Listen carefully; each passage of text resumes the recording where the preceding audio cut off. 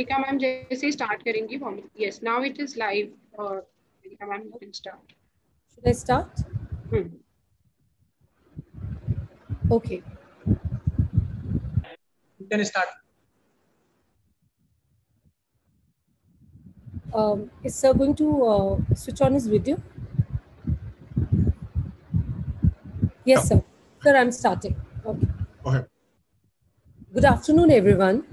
Miranda House and Ramanujan College welcomes you all to the day 10 of the Faculty Development Program, Chemistry, the Catalyst for Change.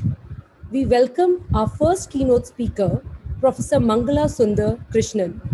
Professor Mangala Sundar Krishnan is Professor and Head Department of Chemistry, IIT Madras. He specializes in the area of theoretical molecular and magnetic resonance spectroscopies, quantum chemistry, and quantum information. He obtained his PhD in theoretical chemistry from McGill University, Montreal, Canada in 1988 and completed his postdoctoral research from University of British Columbia, Vancouver, and University of Montreal, Canada. He has worked as a visiting faculty McGill University before returning to India as a faculty member at IIT Madras. He has also served as a scientific officer, C, at Bhabha Atomic Research Center, Mumbai.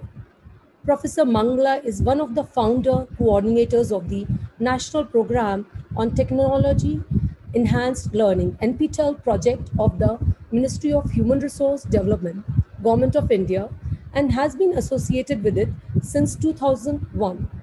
He is also the chief coordinator, DTH Swayamprabha. He is the recipient of several prestigious awards, commendable contribution to digital initiatives presented by Sri Pranab Mukherjee, Honorable President of India in 2017, eminent visitor research, University of Western Sydney, Australia in 2012, JCPDS Award, International Center for Diffraction Data, Pennsylvania, USA, to name a few. Professor Mangala has published extensively in journals of international repute and supervised the research work of many PhD students. The title of his talk today is A Few General Principles Behind Computational Methods with Applications from Computational Thermochemistry of Cyclic Paraphenylenes. Sir, the Zoom is all yours. Thank you. Thank you very much. Thank you very much for the invitation and also for the kind words. Some of the awards were obviously not mine. I think that there was some small changes in them. But anyway, I am a theoretician and I work on also educational development online with both Government of India as well as private academic agencies as much as I can. The present program is a faculty development program, and it is obviously directed to teachers and probably postgraduate students. I do not know, but I'm sure whoever is looking at on the YouTube on the basic ideas that some of us use and benefit from in the application of quantum mechanics to chemistry, the atomic theories, and also computational chemistry. But bulk of my talk will be on a system that I have been studying, and I shall illustrate some elementary methods to begin with, and then go directly to the applications so that the gap is something that you will have enough time in the next whatever period to go back and look at the literature and also fill up. I do not have a lot of time to discuss multiple aspects of computational chemistry, the only one that I am very familiar with. However, the basic ideas are extremely important. Okay, so before I begin my talk, let me see if my screen works. I have a writing screen as well. And let me see, it looks like it is functioning. Okay, so, okay. Yeah, okay, so let me share my screen, okay. Thank you. Are you able to see my screen now? Yes, sir. And you see a notepad? Yes, sir, I see it. That's fine. So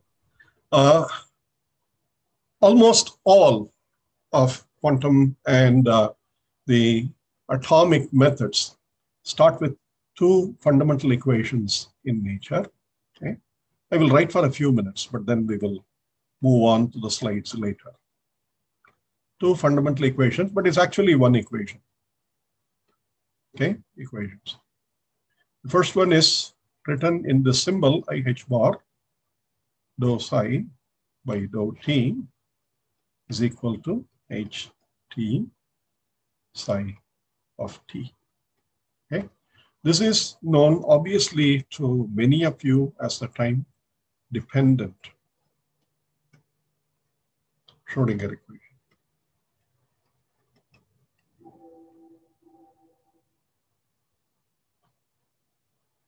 A large number of chemists and physicists, of course, who study the time-dependent phenomena at the atomic level will have the methods, will have studied some of the methods to solve this equation, to approximate the wave function methods and also the Hamiltonian in time, going into special frames of reference called the rotating frames or unitary frames and all these things. Okay? But by and large, for computational chemistry and to study the equilibrium or what is called the static properties of the system, we solve a subset of this equation when the Hamiltonian is independent of time, when H is independent of time, obviously not spectroscopic Hamiltonian, because spectroscopic Hamiltonian has radiation falling on it, and radiation has a time-dependent oscillating or magnetic and electric field. Therefore, it's not a spectroscopic phenomenon, but what is called the molecular Hamiltonian is independent of time. Then a subset of this is basically the H psi. Now that's a different psi, okay, is equal to E psi. This is what is known as the molecular eigenfunction.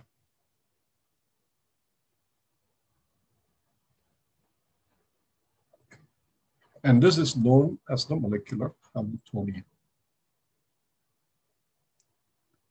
And Hamiltonian, yes. And these are, this is the eigenvalue or energy eigenvalue. Okay. All the methods that we use today, most of the methods at least, used today, non-relativistic domain, use the equation H psi is equal to E psi, which is a time-independent Schrodinger equation.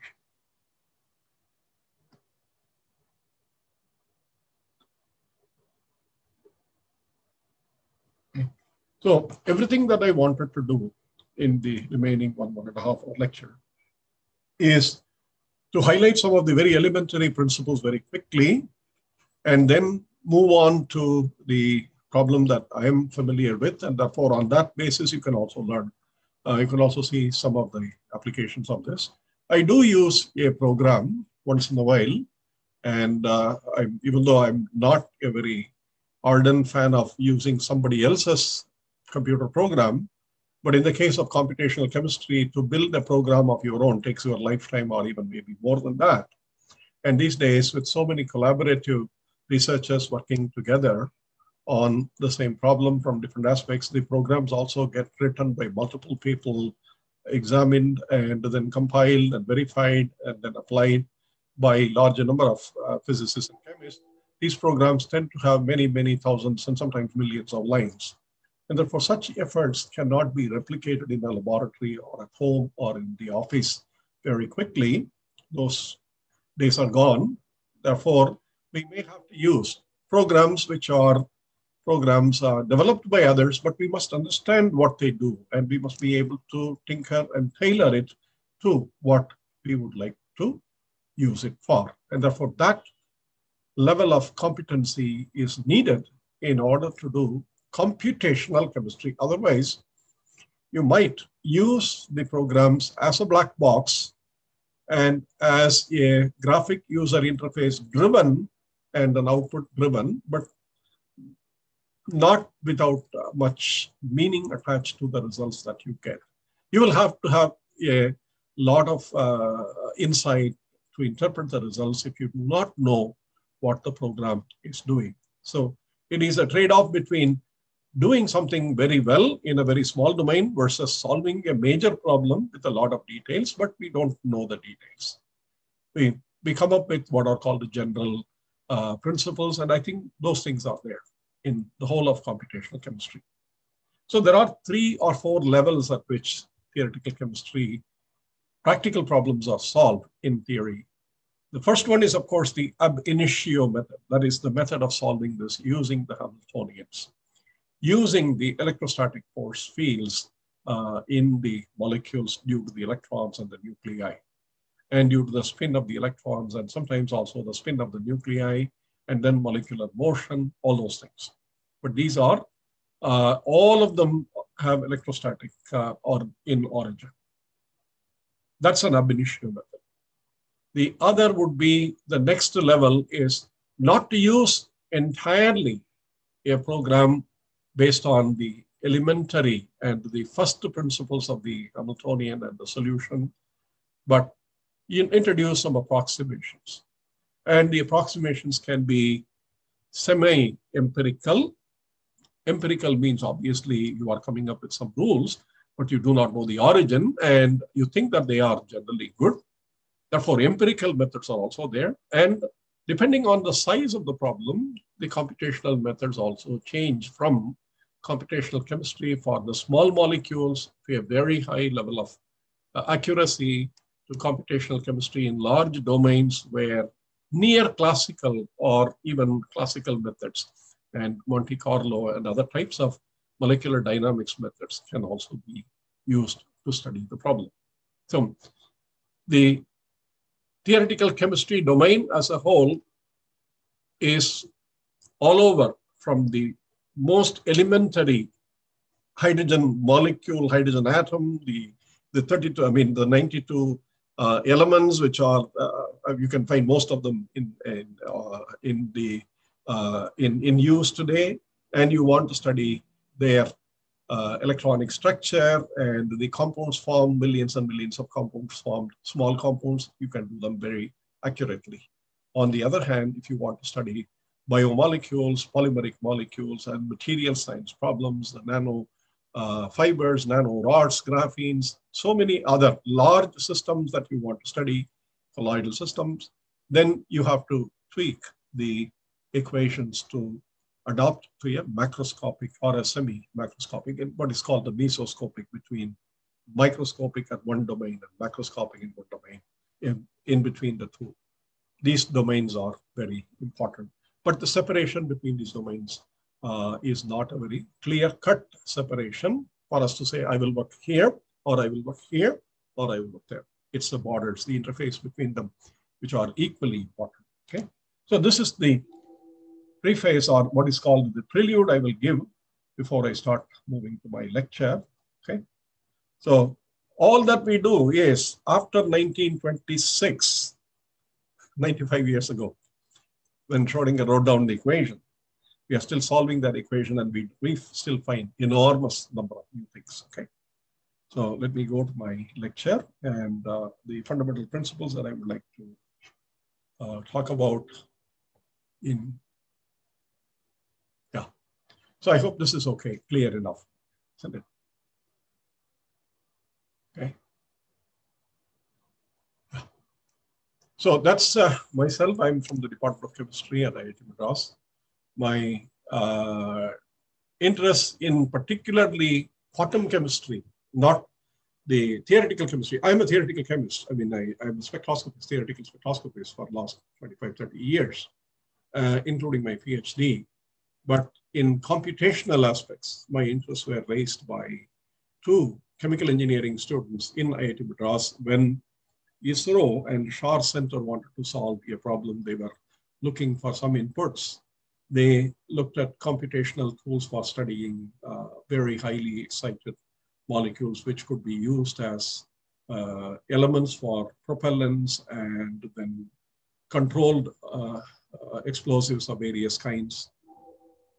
when they approached this chemical engineering student from our institute, Lakshmanan, thought that he would do some of the basic Gaussian calculations at that time. Gaussian was still available at that time, but it was a very much more primitive than what it is today. It was Gaussian 03, if I remember.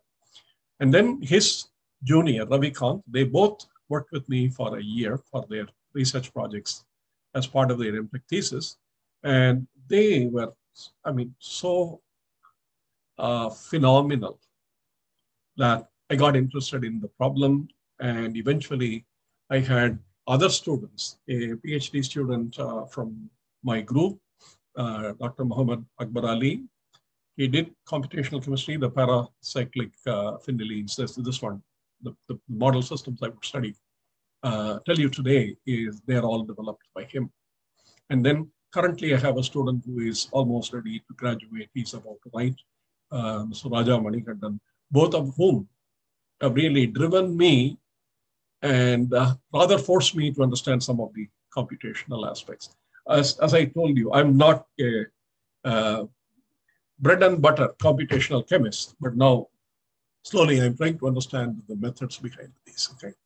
And other people who contributed to my thinking processes are very close colleagues of mine, Professor Sankar Raman from the Organic Chemistry Department in IIT Madras.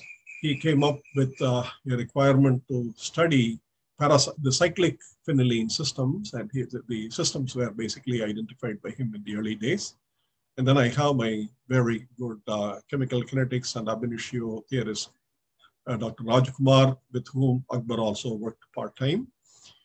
Professor Krishnan has always been a collaborator, distant collaborator, not with me, but with many others in the region. And Professor Krishnan is our own MSc student many, many years ago, and a distinguished alumnus of our institute. Krishnan Raghavachari is the most famous theoretical chemist I can think of today, who has understood computational chemistry in all its possible ways. And he was a student of Professor John Pople, who won the Nobel Prize for computational chemistry in 1988.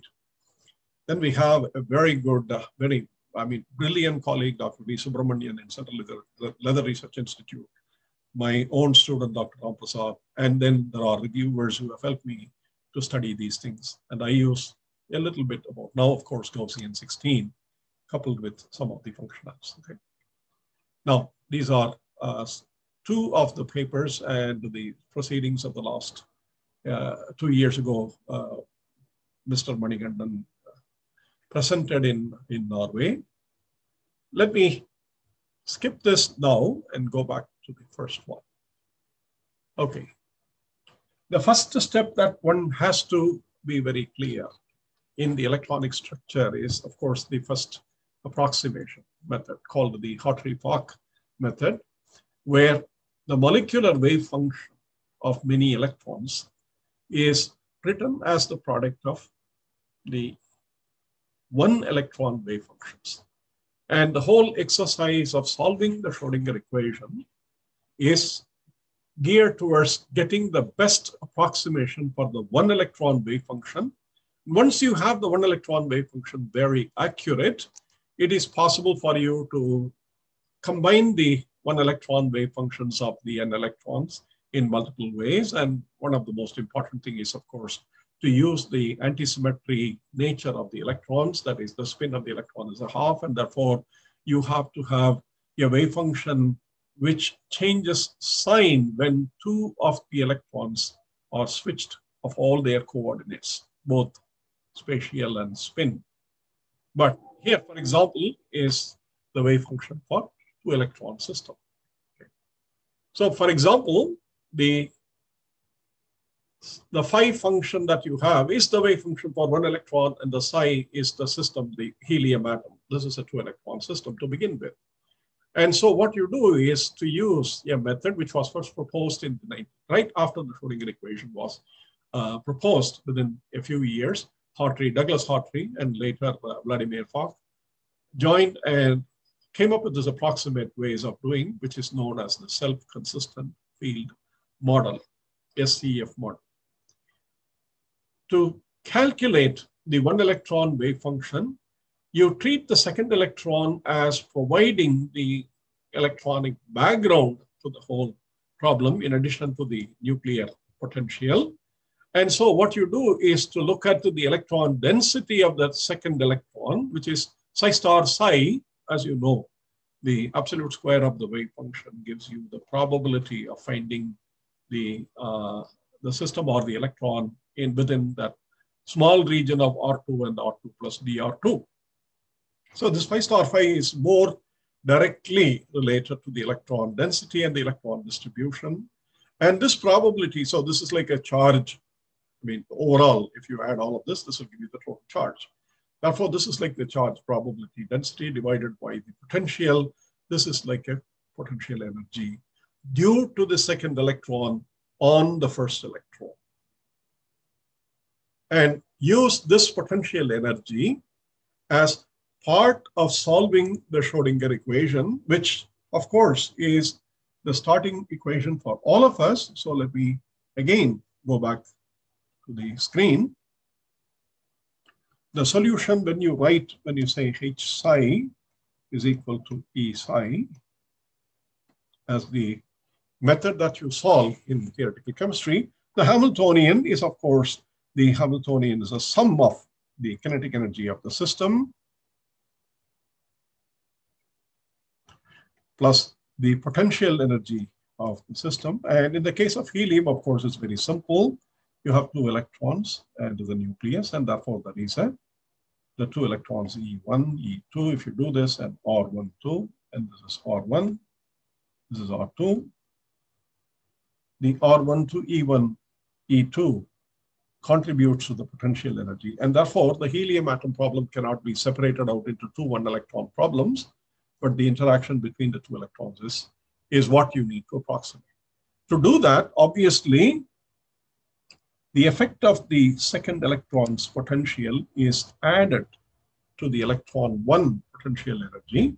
And then you can see in the slide that the effective potential energy of interaction due to the second electron on the electron 1 is now the electron 1 potential energy, in addition to the electron 1's energy of attraction with its own nucleus, the helium nucleus. This is the kinetic energy term with the nucleus of the electron. Sorry, this is the kinetic energy term of the electron. We are in the approximation that the nucleus does not really move very much, and therefore the nucleus is almost stationary, known as the Born-Oppenheimer approximation. Those things are taught in physical chemistry often. So the Schrodinger equation is solved for 1 electron by taking into account the effect of the potential interactions of all other electrons with that 1 electron. So, and then once you have done that, you solve the 1 electron equation, H effective, which is the Hamiltonian that you have here, and solve this. Suppose you don't know what the phi is. That's the whole point. You don't know. Not suppose. You don't know the phi. You have to make an approximation. So you start with some reasonable approximation for the phi. Put that phi in here, and you calculate this integral, and put that integral value into this equation, the H1, and use this to solve the Schrodinger equation, either using matrices or using perturbation theory or using variational methods. There are many different methods. You solve that, and you obtain an energy as well as the wave function, the precise wave function. The moment you get this wave function, use this 1 electron wave function with the coordinates of the second electron, put it back again here, and recalculate the potential energy. It will be different because this solution is a solution of the whole equation. This was an initial guess. And this guess is used to write down the Hamiltonian and solve, and therefore the solution that you get is slightly, hopefully better than your initial approximation. And once you get a better solution, why not use this new solution for the 1 electron wave function in here and recalculate the potential energy and resolve the Hamiltonian equation, and therefore you get the second one. Therefore, this is a cyclic process. Keep on doing it. How long can you continue? Until you decide that the energy that you arrive at, the 1 electron energy that you arrive at, has reasonably minimum error.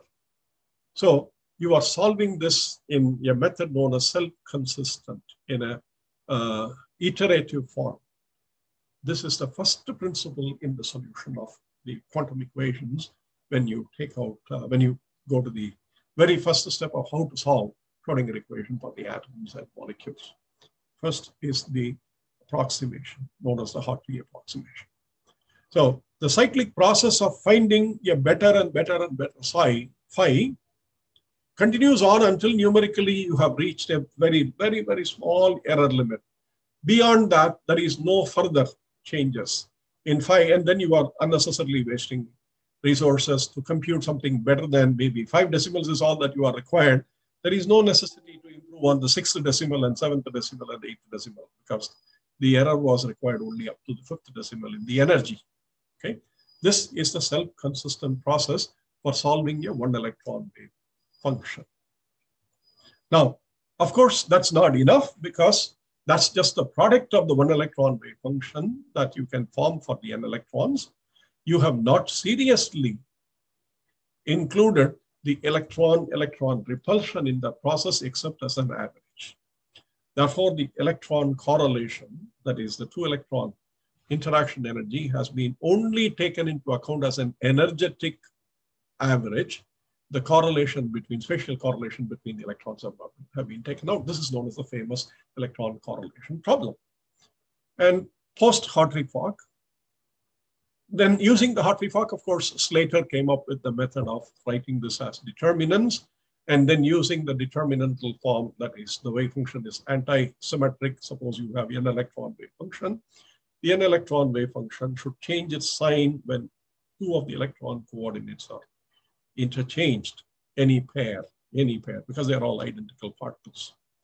And with that also you can build it, but then that was the elementary state. Subsequently, many methods, post-Hartree-Fock methods, were developed by many groups, and they all add the electron correlation, namely the interaction between the electrons that you are looking at through some of these methods. Okay. One is the perturbation theory method known as the molar plus perturbation theory. The other one, which is a very accurate, in fact, exact method known as the configuration interaction, and a very highly accurate numerical calculation involving what is known as the coupled clusters, where the potentials of the electrons are treated in the form of cluster potentials. Then you have the configuration interaction in the form of quadratic, and later there are many composite methods. All these things have, over the last 50, 60 years, have matured to a point that today, when we want to study a system, we look at which of the methods would do best for which systems, and therefore we use that. Okay, it still is not a solved problem. Still, we are there. While all of this is being done in the form of solving the Schrodinger equation, there is, of course, the other method, which was developed by Walter Kohn, a physicist, a solid-state physicist and a theoretician, and he put the electron density as a primary quantity and derived a theory called the density functional theory. You can see that the orbital wave functions, if you look up to this is all symbols, don't worry about it. This is h bar square, okay? H bar square by 2m del 1. This is like the one electron equation that you have here for all the other electrons contributing to the potential energy to the nucleus as well as the potential energy to the electrons, plus there is a term called the exchange correlation, which was put in to ensure that this equation is solved. This is the wave function, and this wave function square summed over all the electrons gives you the total density. Okay. The solution of the Schrodinger equation is now turned over to the determination of the electron density and determination of the energy of the system as a function of the electron density. And therefore, one needed to know what is known as the exchange correlation term. And the exchange correlation term is searched thoroughly through various methods. And this, of course, is a great challenge, but this challenge has been solved partly with the help of the experiments. This is the alternate and the much more what is called expandable method, because the ab initio processes are limited to small number of atoms if you want very, very accurate results. Whereas if you want to study larger systems somewhat reasonably approximately, the DFT seems to be very helpful. Okay. And in the DFT, to study these exchange correlation terms, electron exchange correlation terms, methods have been proposed by various theoreticians. And the most famous, among the most famous of them, is the method proposed by Axel Becky in 1990s. Becky had a series of very beautiful papers on the determination as well as on the thermochemistry associated with the computational processes. And he created what is called a hybrid. The hybrid exchange correlation function is a linear combination of the Hartree-Fock functional, that is the energy that we get, and other terms. And these are some of the terms are more mathematical. You don't need to worry about them. But Becky came up with what is known as a correction. And today it is known because of the collaborations that Becky had with Lee and Young and Parr. This is known as the Becky 3-parameter functional. There are 3 parameters, A0, AX, and AC. And the parameters are obtained also with the help of experimental, very, very accurate experimental data. And there is a potential form which people use. It's an approximate method, but still it's a very, very good approximation to study a large number of small molecules extremely well. And then this has been formally parameterized also by others, and different ways of looking at the parameters known as Purdue and Wang method functionals. These functionals are all now part and parcel of the density functional theory to calculate by the use of some experimental results, propose values for parameters, and then see if these parameters are meaningful in predicting the electron density, predicting the molecular properties, the bond distances, the bond angles. And who will verify all these things? Spectroscopists, of course. For small molecules, the most accurate data are known from spectroscopy, and therefore you can use spectroscopic data, you can use thermochemistry data in terms of measured thermochemistry values, the delta H values, and so on. And therefore now theoretical chemistry draws a lot of input from very accurately measured and reproducible experimental results. It's not isolated from experiments anymore. The fundamental theory is the solution of the Schrodinger equation in one form as an ab initio, and the ab initio method led to the development of, let me go quickly, I have gone to the results. The ab initio methods go to a certain extent, but the ab initio methods today are combined with the density function theory. And therefore, what you see today is a very large numerical programs. One of the most famous programs among these is the Gaussian program, which has both the ab initio components in terms of wave functions and the functionals in terms of the exchange correlation of the electrons of the multi-electron system. And these two are very judiciously chosen in order to solve the computational chemistry problem. Okay. This is the background. The background today is that these are the two large domain problems, and both have very large codes, computer codes, which have been developed by hundreds and hundreds of chemists working together, theoreticians working together. And these codes are what many organic chemists use, many inorganic chemists use, many polymeric and material science people use. The only thing is the systems have to be chosen. The system studied is chosen already, and therefore the functionals have to be chosen carefully. And the same thing when it is extended to solid state, it goes to another domain. The whole branch of the solid state computational physics also comes in. But the fundamental principle is the derivation of the determining as accurately as possible exchange correlation from the point of view of DFT. From the point of view of ab initio, the best wave functions that one can get. Now, what do you mean by the best wave functions? How do we solve? See, we all know the hydrogen atom problem. We have studied that. Some of you would have also been teaching that. The hydrogen atom problem teaches you the exact solution for the hydrogen atom in the absence of spin and magnetic field. You have the exact orbital solutions. The radial functions are known. The angular functions are known. The product of the two gives you what are the s orbitals, p orbitals, and d orbitals, and so on. And use these as the basis to arrive at what are called the s orbitals of the other atoms, the helium atom and sodium atom. And you see the whole of the build-up principle, they are all approximate. There is no s orbital for helium. The s orbital for helium is an approximation. The p orbital for, it's a very good approximation. It's a damn good approximation in many ways. You can do that. But s orbital cannot be functionally written down, algebraically written down as we can do it for the hydrogen atom. Only one electron systems can do that because it's a two-body problem. The two-body problem, in that case, the Coulombic problem, has the exact solution. The solutions are given by the radial, the polynomials called the Laguerre polynomials, and the angular polynomials called the Legendre polynomials.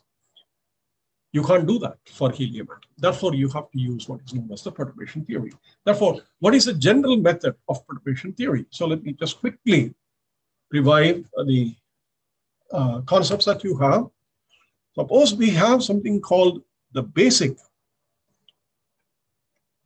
Hamiltonian, for which we know the solutions, psi 0, is equal to E n 0 psi n 0. What it means is that, say, if you take the hydrogen atom as an example, the hydrogen atom example tells you that there is the 1s orbital, which we call as the psi 1 0. Then there is a 2s orbital, the 2p orbitals, which we call as the psi 2 0, psi 3 0, if you wish, and psi 4 0, and psi 5 0, because there are 3 p orbitals.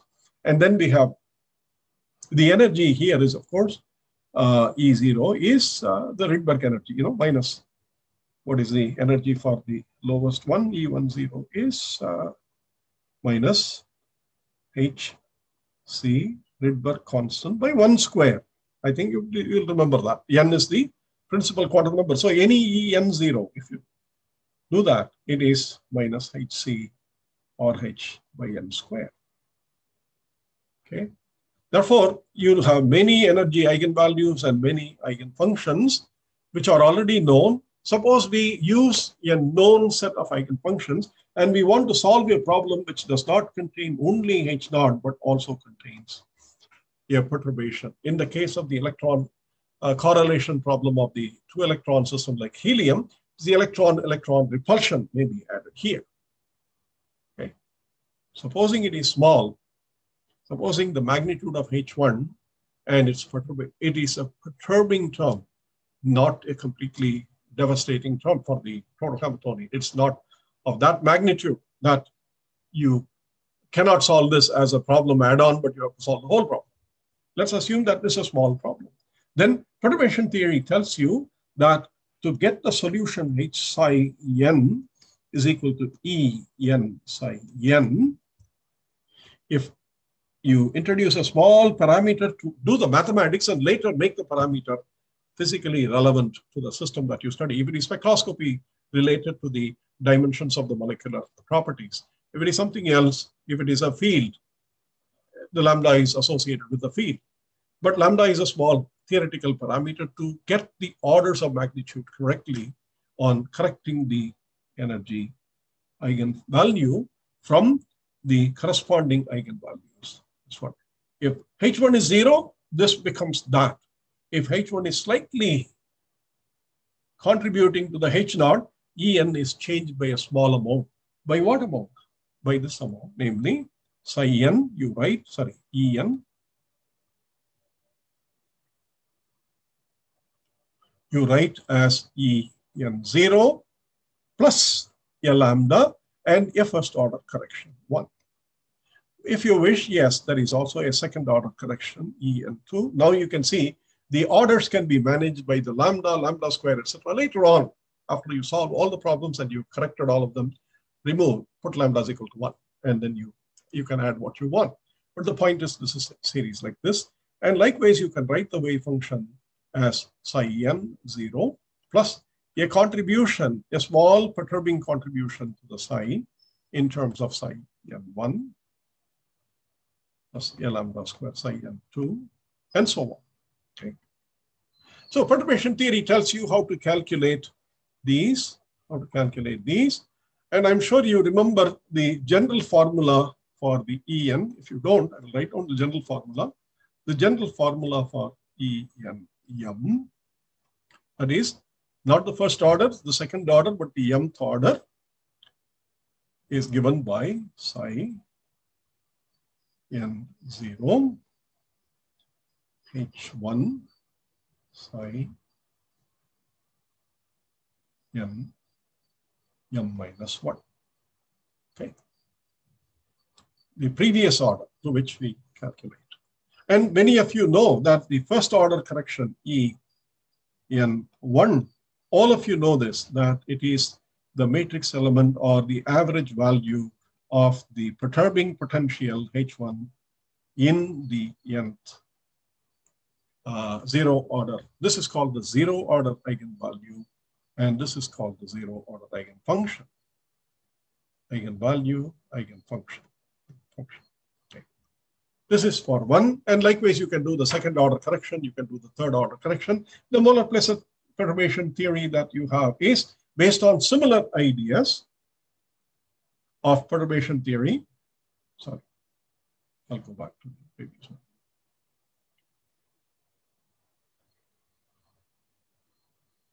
Where did I go?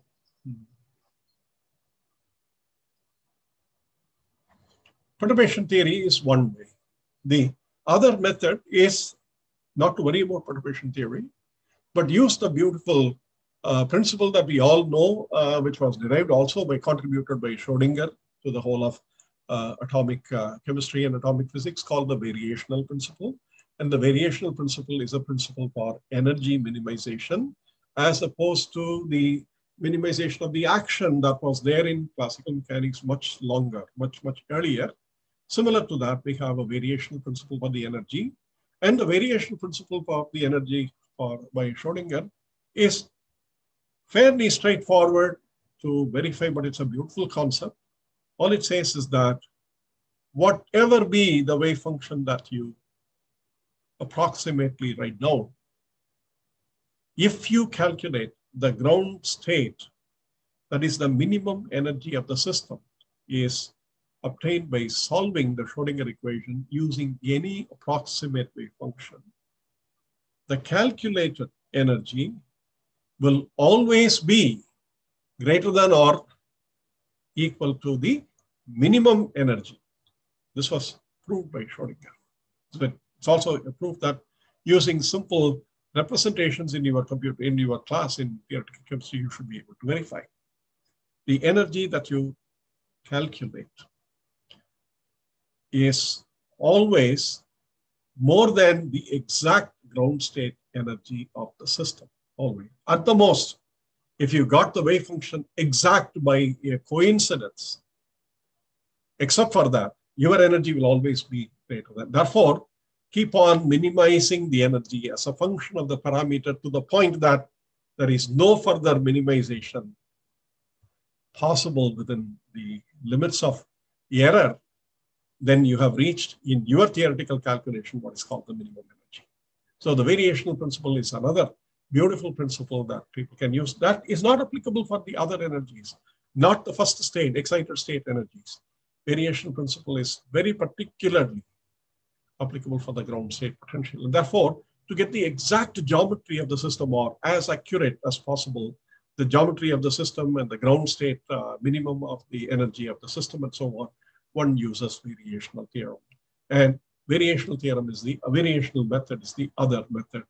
Most of the ab initio as well as the DFT use combinations of both. Ab initio methods, particularly the basis function methods, use the variational principle very, very effectively by doing a small basis function calculation and then slightly improving the basis functions from the standard what are called the Gaussian functions, by adding corrections to them, by adding linear combinations to them. They are all built up on one layer after the other, but they contribute to fundamentally the variational method or the principle that we have in quantum chemistry. Then, of course, there are the other methods. But let us, with this as the basic background, let's see how these things are used to study the real system. Okay. So the rest of my talk will be to give you a little bit about a problem that I have solved for some time. And this was not done by me. It was done by Akbar Ali, and very studious student. He's currently in South Korea. He's doing his postdoctoral work as well as being a faculty in one of the universities in South Korea. I think it's a national university, if I remember. He's there, and he published this particular piece of work after we had a discussion with my organic chemistry colleague, Professor Sankar Raman. I mean, he suggested similar systems, but then we decided that we would look at what is called the cyclic polyenes. This, you see, this is the benzene ring connected to other benzene ring through acetylenes. And this is a para connection that you can see. So this is para-phenylene acetylenes. Okay. And if you connect them using meta instead of this point, if you use this point, it becomes a meta-connected and therefore cyclic meta-phenylene acetylenes. This is one example of a system which forms very large rings. As you increase the number of benzene rings and the number of acetylene bonds, you see you are getting more and more structure. And you can see that the cyclic paraphenylenes and the cyclic meta, you can see that this is the meta connection. You see the 6 benzene rings with 6 acetylene bonds form a beautiful equilibrium structure that you would expect from the sp2 and sp3 hybridization. That is the triple bond sp hybridization. The triple bond is, of course, linear sp hybridization. The bonds are linear. You see that they are linear. And then the sp2 bonds are 120 degrees, and benzene ring, of course, it's all 120 degrees. So you can see that this is a very, very stable structure. Everything else seems to either bend this or bend the rings to closer, and therefore they are all stressed structures, anything other than this. So our idea was to look at the strain energies that are present in the rings as a function of the increase in the M. M is 1 means it's a trimer. M is 2 means it's a tetramer, and so on.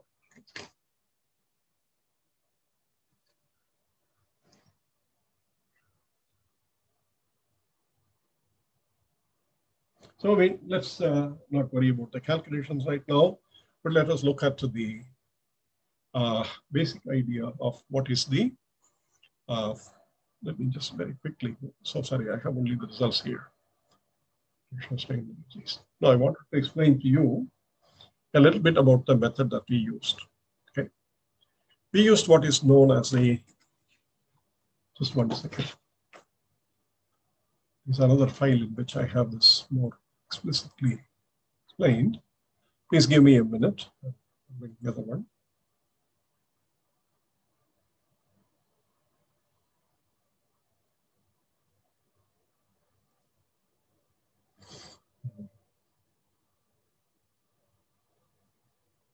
Just I need a minute, please.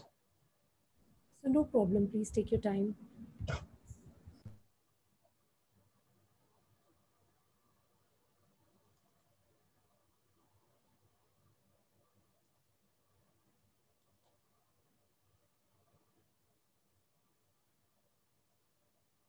I tried to explain the simple chemical picture. I try to explain it slightly better.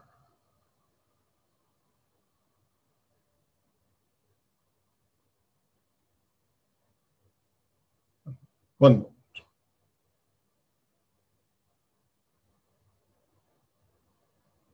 Okay, so what we have is this. Yeah, we will use this as a slide. Let me share my screen.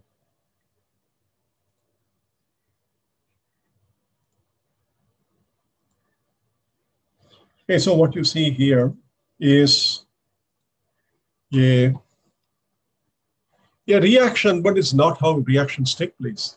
This is a theoretical reaction. Okay, what you see here is some number, say m equal to, if you put m equal to 1, obviously you are going to get 3 phenyl groups here and 3 acetylene groups here. Therefore, balancing this means it has to be 1/2 of this molecule. That's what m is equal to m plus 2 by 6 essentially means. Now, this reaction is written in such a way that the bonding characteristics that you see here and the bonding characteristics that you see here are very close to each other. This is one example of what we call as a homodesmotic reaction. Homodesmotic reaction. If you go back, I think I mentioned this in very early, just a second. I mentioned this in one of the schemes. No, I seem to have skipped to that. Okay, so let's stay with this simple structure that we have. Yeah. So what we have is, if you have 3 here, you have 1/2 of it. So let's assume that m equal to, say, 4. If m is 4, of course, you have exactly 4 plus 2 by 6, 1. But you see the number of sp bonds, the number of sp bonds that you have here, 1, 2, and there are 4 of these, therefore 8, and then you have 9, 10, 11, 12, okay? And you have exactly the same number here, 11, 12, 11, 12. Okay. And the number of sp2 to sp2 bonds are preserved here because the benzene rings are not changed. What is important is the combination, the number of bonds sp, sp2, sp, sp2. So not only the hybridization of the individual atoms are preserved, but also the connectivity between those hybrid bonds. If it is an 1 sp, 1 sp2 bond, you see on this side also 1, and on that side also you see 1. So these are reactions which are written down in theory to ensure that the chemical surroundings are very close, but they are not exactly the same because this is stressed. There is a strain energy here. This doesn't have any strain energy in its equilibrium geometry. Therefore, if you calculate the chemical energy, that is the heat of reaction of the theoretical conversion of this compound to this compound, and if you also have a way of locating the experimentally, if possible, the heat of formation of this compound, it is possible for us to calculate the heat of formation of this compound from the heat of reaction and the delta H of this, because the delta H of this is the delta H of this minus the delta H of this, the enthalpy. Delta H, I mean the enthalpy of the reaction. The enthalpy of formation of this compound minus the enthalpy of formation of this compound is the enthalpy of the reaction. Therefore, if we know one of this experimentally, and if we can calculate the difference between these two energies as accurately as we can, and that is possible if we choose chemically very similar molecules so that the error cancellation is maximum. And given that, the homodesmotic reaction gives us a way of calculating energies of the heats of formation as well as strain energies of molecules, which may not be synthesizable because of very high strain, but we still can study them and we can predict their values. Here is another example of another scheme. The same homodesmotic reaction can be done in a slightly different way, written in a different way, namely here with the m plus 2 acetylene giving m plus 2 this linear compound. So if we have experimental data for these, and we have experimental data for these, then we can in principle calculate the, using computational chemistry, the delta H of the reaction, and then it's possible for us to build the delta H of the species. Now, if we calculate the delta H or the enthalpy of formation of the species for m equal to 1, 2, 3, 4, 5, etc., and then divide the molecular energy by the corresponding m, you will get per monomer energy, which is the, you can see that the way we expand. This is 3, this is all para. You can see this is 4, this is 5, this is 6, 7, 8, 9. And for each one of them, we will end up calculating what is called the delta H of formation of this, delta H of formation of this, etc. And then for each one of them, if we divide this by 3, if we divide this by 4, if we divide this by 5, you get it per monomer. And you would see as the ring increases, this number reaches to a certain value. Therefore, you can see what is the lowest value. From that, it is possible to calculate the strains of each of these rings from an approximate level of theory. And the theory that we use is, of course, a combination of the ab initio wave function, 631G star is the basis set that we use for the computational chemist. And also the functional that we use is the McKay-Lee-Young-Parr functional method. And the full theoretical detail, of course, it has to be part of a computational chemistry course.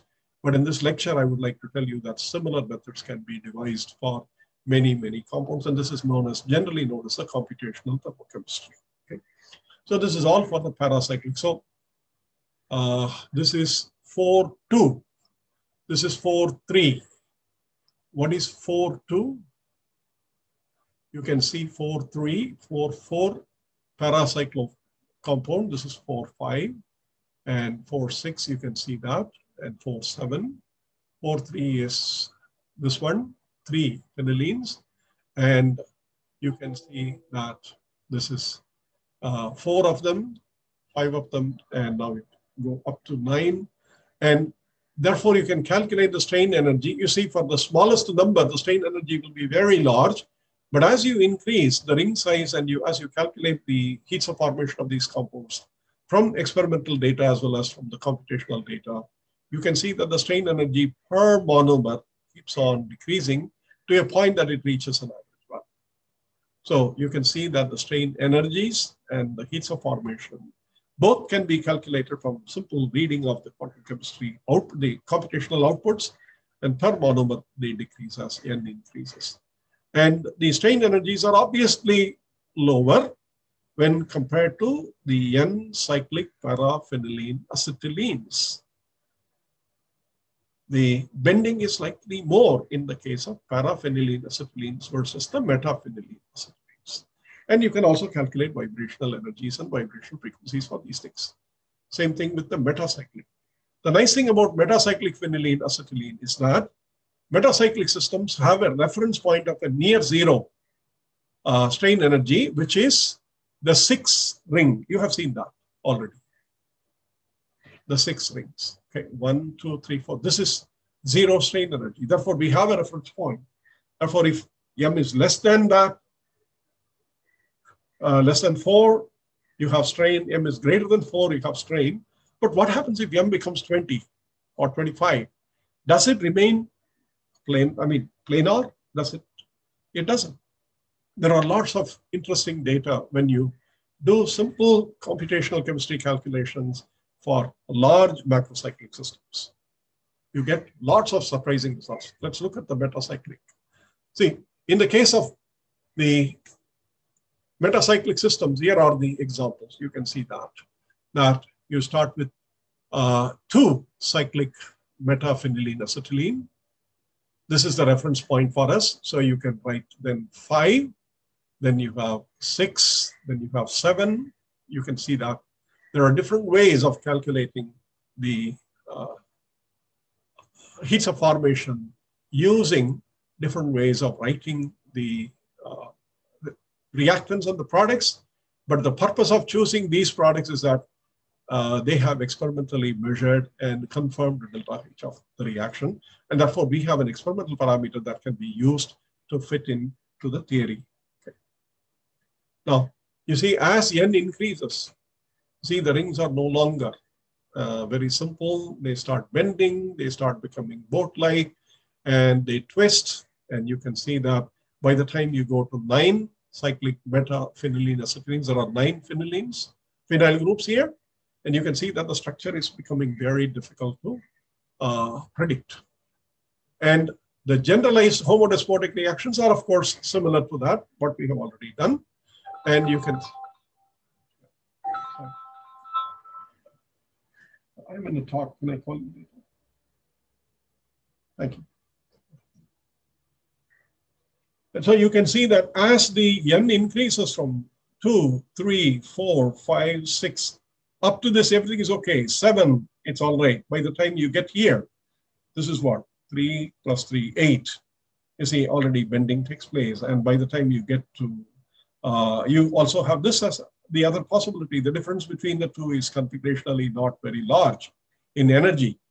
So you can see that these are two possible conformers. And then you have boats. And then you have two rings coming in. Sorry. You have two rings.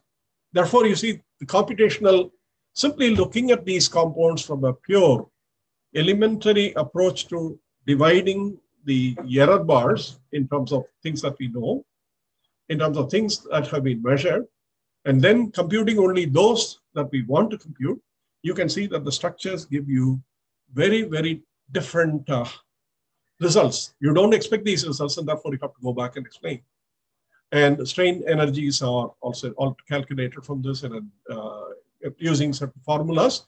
And the same thing can be done also for the metacyclic, you see, with the triple acetylene, triacetylene. This is no longer two acetylene rings, but three acetylene rings. And therefore, you see a large matrix. Where are these things used for? These are all used basically for such structures are very important in the guest and host chemistry, and particularly in supramolecular systems. The size, as the size increases, the cavity inside has specific properties. And then there are what are called the HOMO and the LUMO gaps, which are very favorable for certain reactions to take place inside. Therefore, these systems, as we study them for their stability, have their role as either the host for other chemical reactions to take place because they have large rings with electron density, sufficient electron densities around. Cyclazines are other examples that you can see. Cyclazines are essentially this one. Let me see if you can see better in any of these. Can you see the cyclooctatetraene in the structure? Yes, sir. This is cyclazine involving 3 cyclooctatetraenes.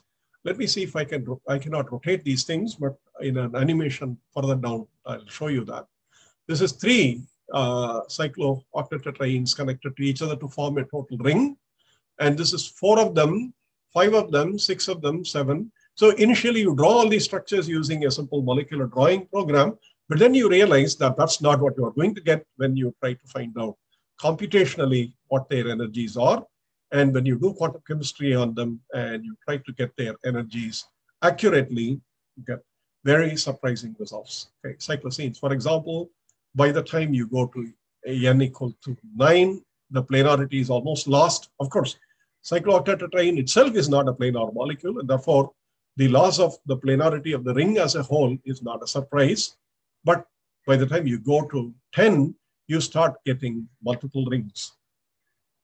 These are all geometrically optimized, minimized structures from computational chemistry. And you can see 2 rings and 3 rings and multiple rings and so on. So here is an example. You can see how the structure is optimized through this and what are the intermediate stages by which the structure. This is how we start, okay? When we do the computation, we start from here. The structure, and then the structure is fed into the theory and also to the computer program, and then we try to optimize it, and you see how slowly it evolves to what we call as the optimized structure finally evolves to what you see here. Okay. And likewise, you can see that for the optimization for 13 cyclazines. Okay. That is, 8 is for the cyclooctatetraene, 13 is for the 13 members which are connected to each other, directly bonded to each other. These are fused cyclooctatetraenes. 816, you can see that it gets into multiple loops. So there is one which also forms a Mobius strip-like loop in these things. Therefore, even from a theoretician's point of view, of course, there are lots of things which need to be explained. But for a student and for someone who is beginning to examine the quantum chemistry and the computational methods, these systems provide beautiful examples of how to learn the computational chemistry one step at a time by increasing the complexity from one monomer to a dimer, to a trimer, to a tetramer, and then see what are the changes that happen, and therefore how we were able to experimentally measure many years ago that a CH average bond energy is 99 kilocalories or 90 kilocalories, whereas a CH bond energy in a C double bond. C is this. How do we arrive at those figures? At that time, a large number of experiments had to be performed. Today, we can perform a large number of computational experiments, and then between one computational result and the next computational result, we can see systemic changes. Therefore, it is possible for us to sit down and write small changes and look for those changes in the results and confirm if these are what we do, what are the experimental values, whether this compound can be synthesized, whether this is stable or not. Some such predictions can be made with large macrocyclic rings. Okay. So you can see the last one. I think this is 18, 9. Oh, I have up to 19. Yeah. So you can see 19. These are the number of times that it's like the Hartree-Fock simulator, optimization. The first energy is calculated for the whole molecular system using the basis set. And then the results are used to better the next calculation. And you can see that this whole step goes to about 150 to 200 steps, iterations. And in the end, you get for 19 cyclosine, that is 19 cyclooctatetraenes, 19 of them connected directly with each other through a bond. This is what you get. Okay. Oh, I have results also for 20. Okay. So this is the other. Let me see if I can stop at this point of time. Here are maybe one or two slides, and then I will stop for any questions and other things that you would like to have. Here, the results that we see, I still don't have an explanation. We are studying the systemic behavior of these from published results. 8 N-cyclosines till 9, there is no inversion. That is, the rings do not become inverted to each other. But by the time you go to N to 10 and 11, there are more than one inverted cyclooctatetraene. And there is a triplet state versus singlet states, which are more stable and less stable. And therefore, we have to understand every one of these results, whether they make sense. How do we verify that these are the correct results? We will use multiple basis sets and multiple functionals to see whether the results we get are consistent between them. And once they are consistent, then we have to look for explanations of the behavior as well as the outcome that we get.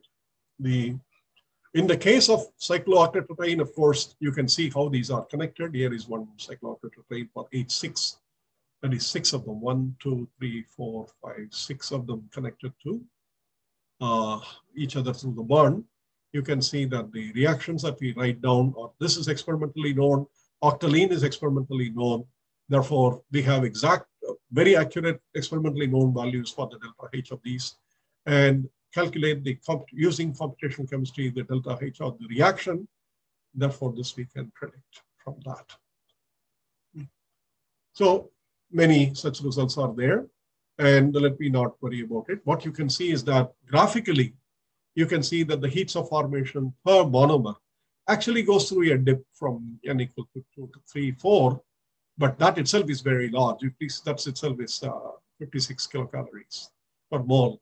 And as you increase, of course, when N is equal to 10, you see that the heats of formation per monomer increases. So trends are important. Chemistry is not simply the study of molecules, but we have millions and millions of molecules. Therefore, how can we group these molecules into systems which behave similarly and with small differences? But those differences are very important, because if hydrogen bonding is a very small difference between two molecules, please remember, when you have a million hydrogen bonds, you have the whole DNA.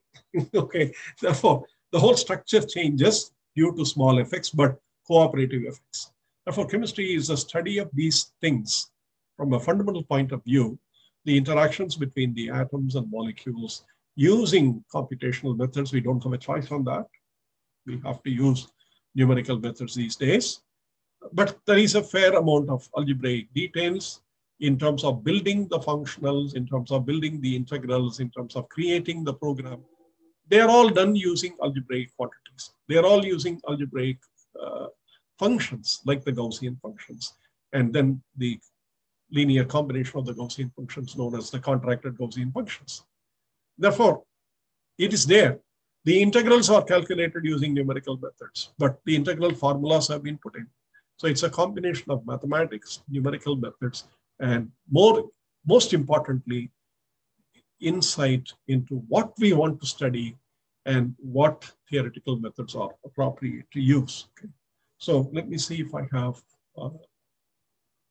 somewhere here. Yeah, this is probably one slide I would like to show you in terms of what these results were done. Just a second. Yeah, you can see that. I think I probably showed you this. Now, this is slightly different from the previous one. You can see that this is the cyclooctatetraene, but now connected to the next cyclooctatetraene using naphthalene. Okay, using naphthalene. This is N, 1, 2, 3. Here is 3. Here is 4, and here is 5. They're connected between. And you may have that using, yeah, this is naphthalene. I thought it was. Okay, naphthalene is connected, is the link between these cyclosenes. You can have it here. You can see that structure here. And therefore, one has to sit down and write the reasonably close chemical equations in order to find out what are all experimentally known on this side. And the homodesmoticity is maintained in all of these things. If you count the number of double bonds and double bond to single bond connection, double bond, there is no double bond to double bond connection. There is always double bond to single bond connection. And then there is an sp2 hydrogen. If you count all of them, they will be exactly the same on both sides, and the connectivity will also be the same. And therefore, you ensure this by adding a number of species, mass balanced, bond connectivity balanced, and therefore the chemical surroundings are not too far away except for the ring. The ring introduces all the strain. So to calculate that strain, you calculate everything else and see the difference between what you calculate and what is obtained as a difference that gives you the strain energy. Okay. So this is, then you can calculate various angles, the dihedral structural parameters and all those things. Let me not worry about all these. But I would like to summarize the effort in the theoretical chemistry. There are lots of interesting results, even if you choose a very simple system. I mean, nobody would imagine that cyclooctatetraene is all that complicated molecule. Yes, it is. Particularly if you take several of them, and if you bond them with other molecules, you see then the kind of bonding that results and the kind of structures that result. We have to worry about why are there boats, why are there rings, and why are they twisted. If you look at all these things, you would see sometimes that the intermolecular bonding, these are all intramolecular, but the intramolecular bonding characteristics, a new outcome may come out. Therefore, the summary of all of these things is that I have, with the help of the students, I'm trying to learn something better.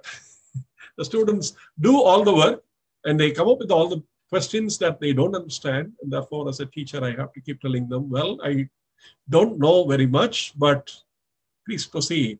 And there was a story which is attributed to Professor Yuan Lee many years ago.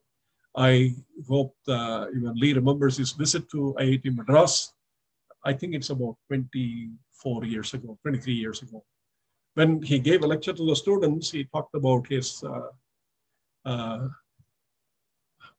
development as a scientist, and he recalled that his supervisor's approach to science was very, very simple.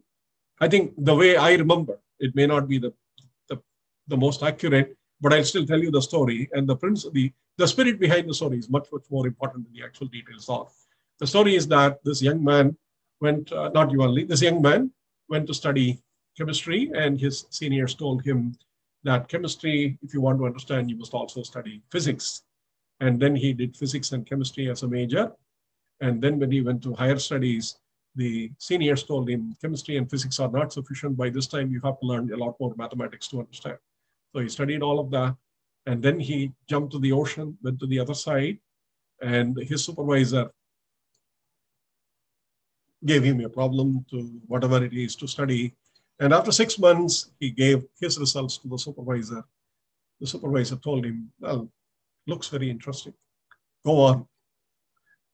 And this went on for another 3 years. Every 6 months when he gives a presentation, the supervisor would look at it carefully, will give some inputs, but in the end he will say, well, it's very interesting. I don't think I know the answers, but you are going in some direction. Please go ahead. And after 3 years, this student got very angry. He said, how can I be, I came here after all the studies, and every time you say is, well, I don't know, it's interesting.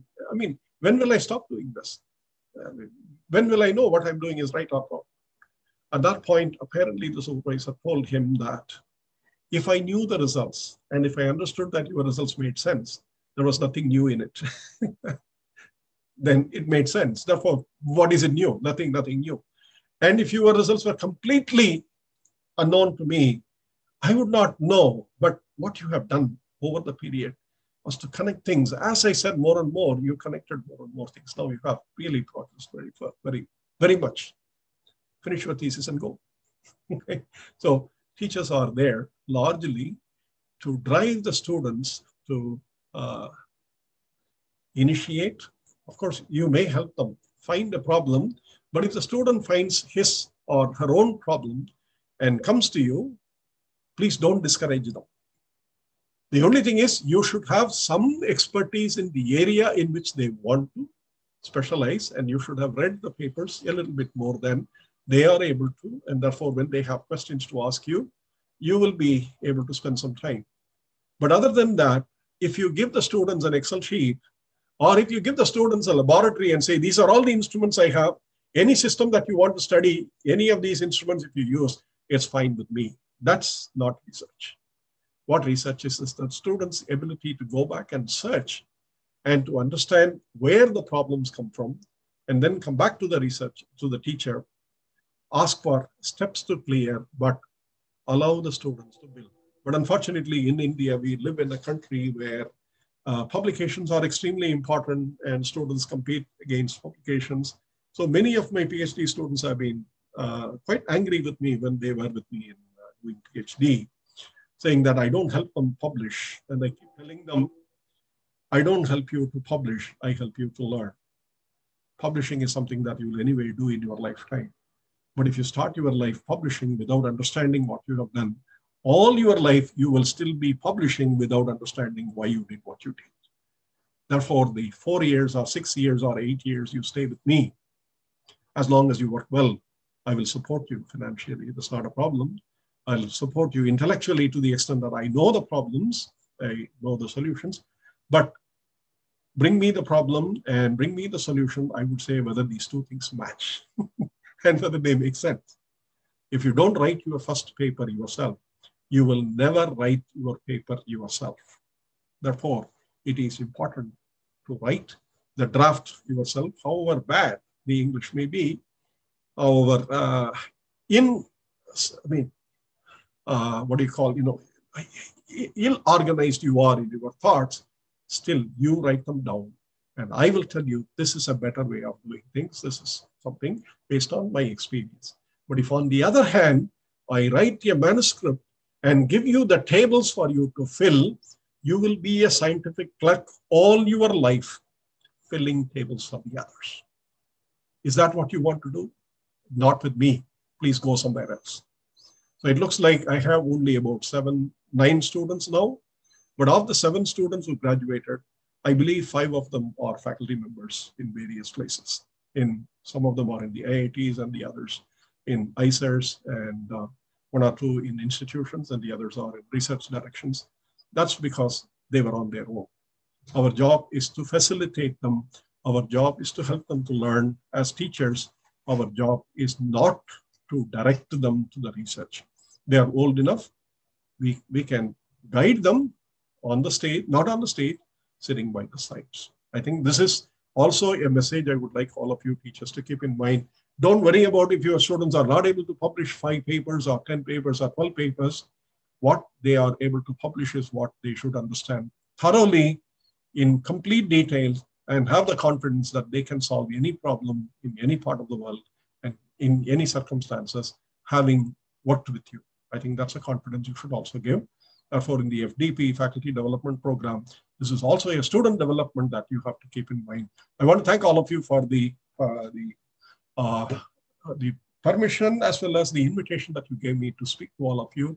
And if there are questions, I'll be very happy to answer as long as I know the answers. Otherwise, I'll direct you to possibly places where you might find the answers. Thank you, Dr. Mallika, and thank you, the Institute, the Ramanujan College, for inviting me to give an impromptu lecture on computational chemistry. Thank you. I'm done. Hi, sir.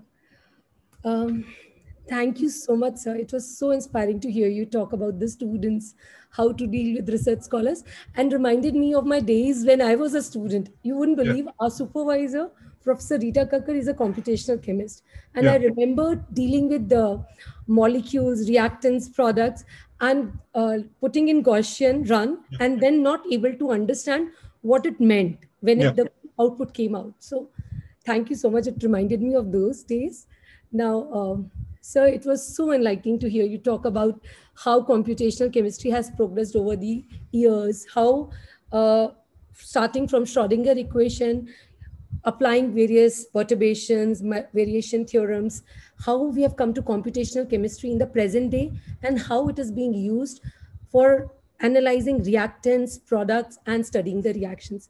It was inspiring, and I hope even my friends from organic chemistry, inorganic chemistry, will be able to deal with quantum chemistry in the manner that we physical chemists try and deal with it. So thank you so much. It was so inspiring to hear you talk about it. Now, I hand over the e-mic to Mamta Sethi. She's my colleague from the college, and she'll be dealing with question and answers on the YouTube channel. Yeah, if there are, please go ahead. I don't know how many I can answer, but I'll try. Mamta, over to you. Anshika, are you? Thank you. Thank you so much, sir. There are some few questions from the participant. So the first question is, what are the application of Schrodinger wave equation? Everywhere. All of them, the entire atomic. If you want to know, okay, let me be precise. Schrodinger equation is not necessary for your and my day-to-day, what we call as the macroscopic cycles or the moons and the larger macroscopic phenomena.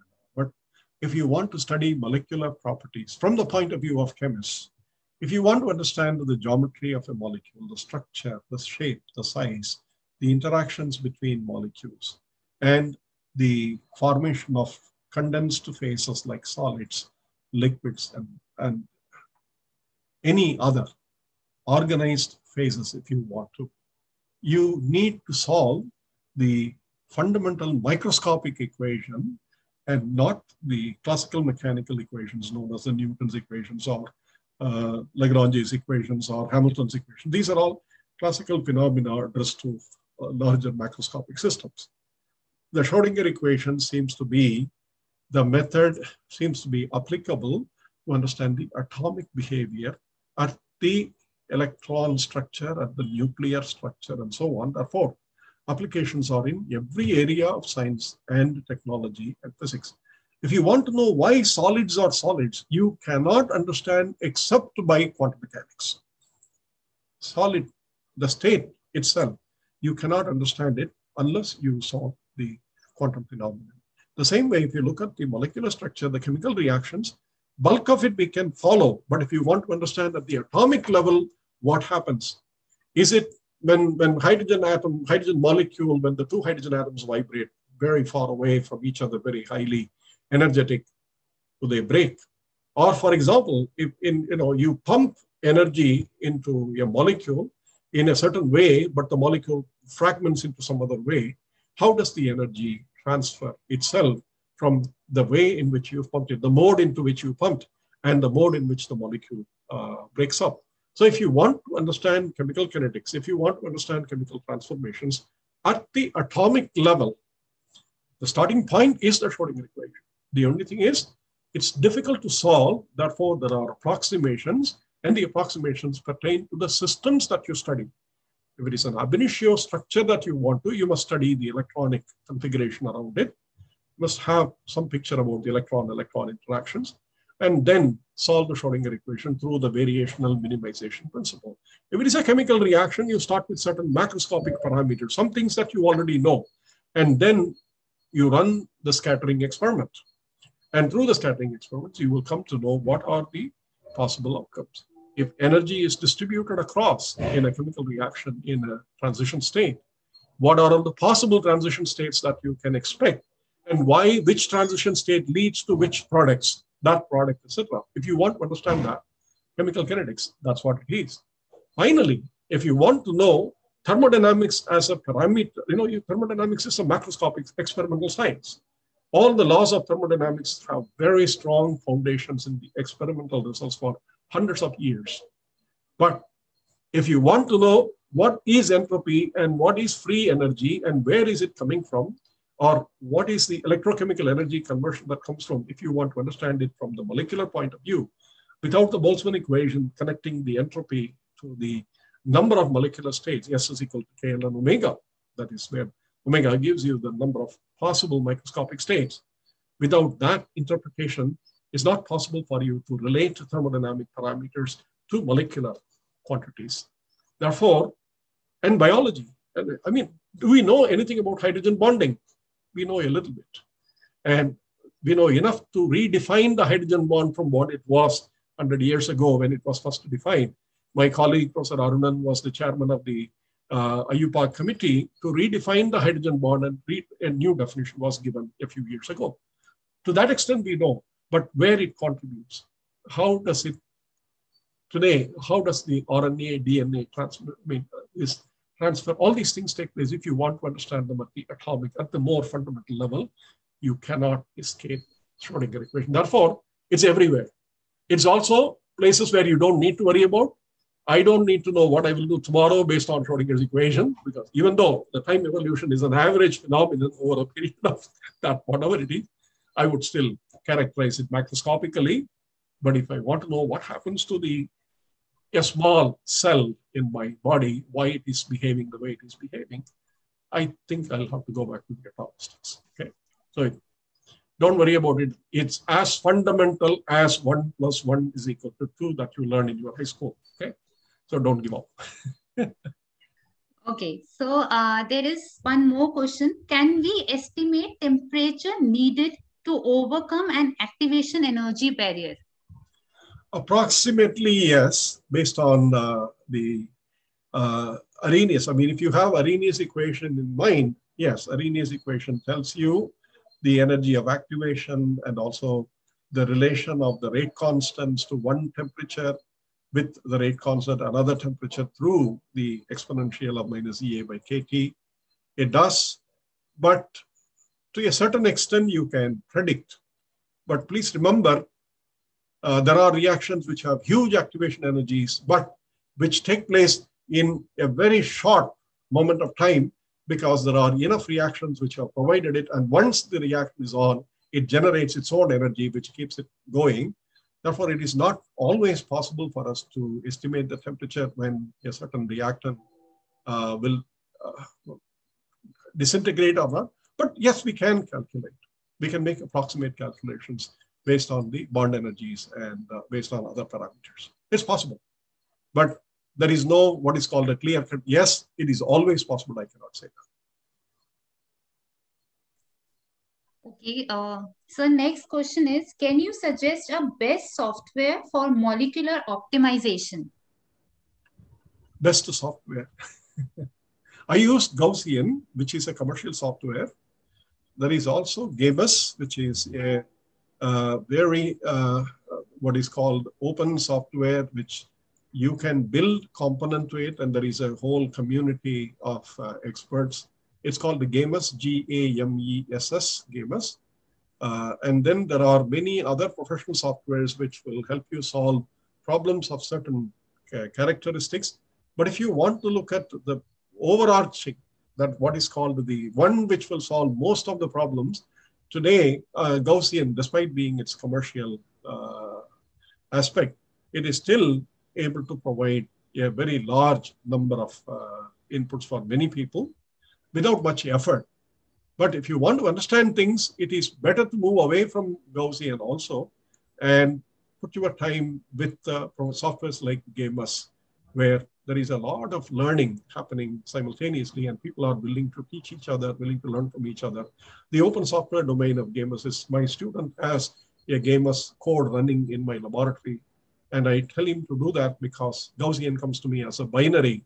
That is, I don't know what is inside. I only know the labels. If I pull this label, I'll get this result. If I pull this label, I get this result. But I don't know what is inside the label. The programming code is not given to me. In Gamers, I have the entire program source code with me. Therefore, I can change to suit my needs if I understand enough computational processes myself. So I would say in the open software domain, the best one is Gamers. In the commercial software domain, Gaussian is probably the most useful one. Yeah. It's not very expensive, but it's still expensive enough for colleges to have only 1 or 2 licenses. Sir, because of a time constraint, we are going to take one last question. How do we calculate the enthalpy of formation of an ionic species? How do we calculate the enthalpy of formation of an ionic species? Enthalpy, is that what? Yes. Enthalpy of formation of an ionic species. Enthalpy of formation of an ionic species. How do we calculate? Yeah, you can calculate also if the species is in, if it's a small molecular system, you can calculate thermochemistry. Gaussian thermochemistry allows you to calculate approximately what the enthalpy of formation of the compound is from the atomic energies that we have. So theoretically also it is possible. But if the system is very large, I do not have a specific answer to that question. It might depend on what particular system you are looking at. Ionic systems are slightly harder to calculate than neutral molecular systems because of the additional charges involved and the electronic densities being localized, more localized. It may be slightly more difficult. Yeah. I don't have a general answer to that. Thank you so much, sir. I want to add that YouTube chat box is actually filled with the compliments. Thank you so much, sir, for being a part of this faculty development program. Over to you, Malika ma'am. Okay, I am supposed to give you a questionnaire, isn't it? So I have made some questions, some 4 or 5. No, you have made it. I have in my slides at the end of my transparencies, I have some questions. I'll mail it to you tonight. Absolutely. So that you have going on for 3 weeks. I want people to basically look at things that I did not explain so that they would go back and look at this by themselves. Some of them may already know this, but they can go through that by themselves. Because I read your note saying that the speaker must also prepare a multiple. No, so that's a requirement of the MHRD thing. But yeah. I have made some 4 or 5 questions. But if you send it to us, I will send you. I'll send you about 8 or 9 questions in one slide. I'll forward that slide. Okay? Absolutely, sir. And also the presentation I will share it with you. Thank you so much, sir. Thank you so much. Thank you. It was a pleasure to hear you speak. And you too. Thank you very much for the time that you have given. And thank you, I hope I was able to at least get a few people interested to go and look at that. Yes, sir. Yes, sir. I'm sure it was. Thank you so much, sir. Have a good day. Have a good weekend and be safe. Yes. And be safe. All of you be safe. Safe. That's all we can in Delhi, particularly. Okay. Stay away from Corona. Okay. Yes, thank you so much, sir. Thank you. Yeah. Thank you, sir. Yeah, I would leave now.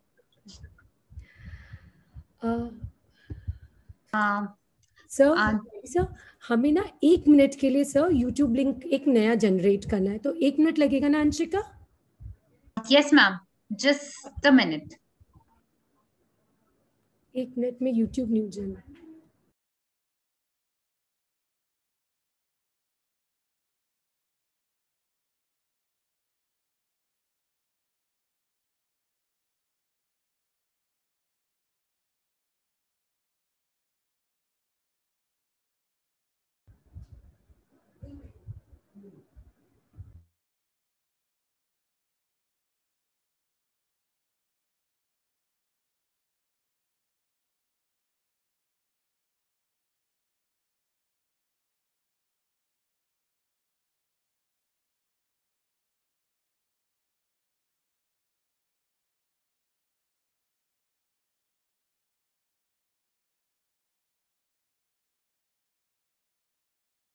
हो गया क्या?